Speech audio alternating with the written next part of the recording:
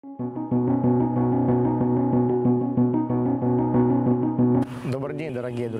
dear friends. Behind me is Taipin Lake. It's one of the famous Chinese lakes.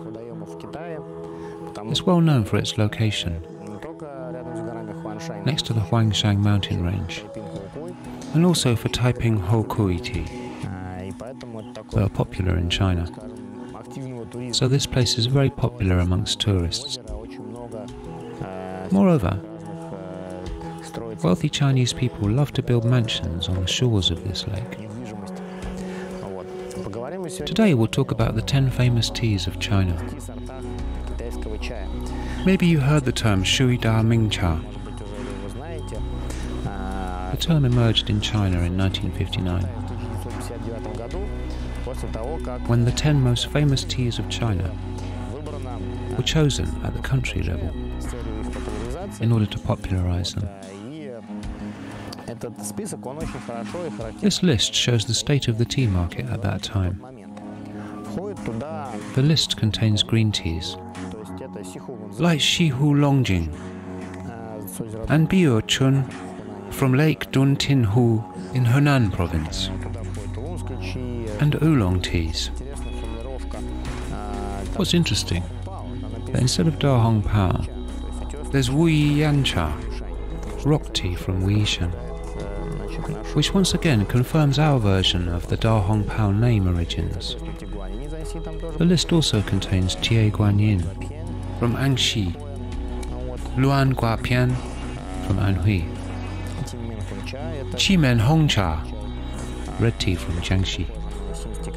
It's a high-grade version of Yixing red tea. Huangshan Maofang from Huangshan Mountains. Zhongshan Inzheng from Zhongshan Island in Henan province. And tea from Jiutiang, if I'm not mistaken. Let me check it. It shows that some teas are not that popular anymore. Ah, here it is. Lushan Yunu.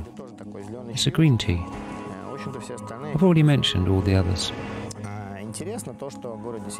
As I was saying, this list shows the state of the market at that time.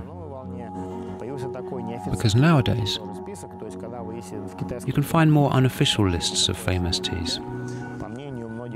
According to some large tea stores and several institutes of tea, this top 10 list is no longer relevant. In the new lists, you can find all sorts of pure teas, hei cha, dark tea from Henan, which is gaining popularity. However, there are neither Guangdong oolong teas, like Fenghuang Dangsong, nor Sichuan teas, including Juye Tin, or yellow teas, like Mengding Huangya, no Jianhong from Yunnan. So the list is missing a large number of teas that are actually very popular in China.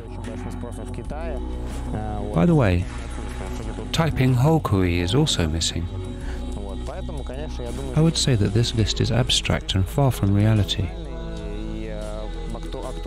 It has to be changed at the country level, or enrich the list with popular teas. Nevertheless, less popular teas like Qimen Hongcha and others are very proud to be in this official list.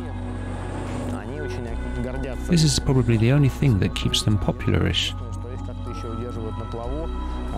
in comparison with giants like Pu'er or Henan dark tea, which is gaining popularity.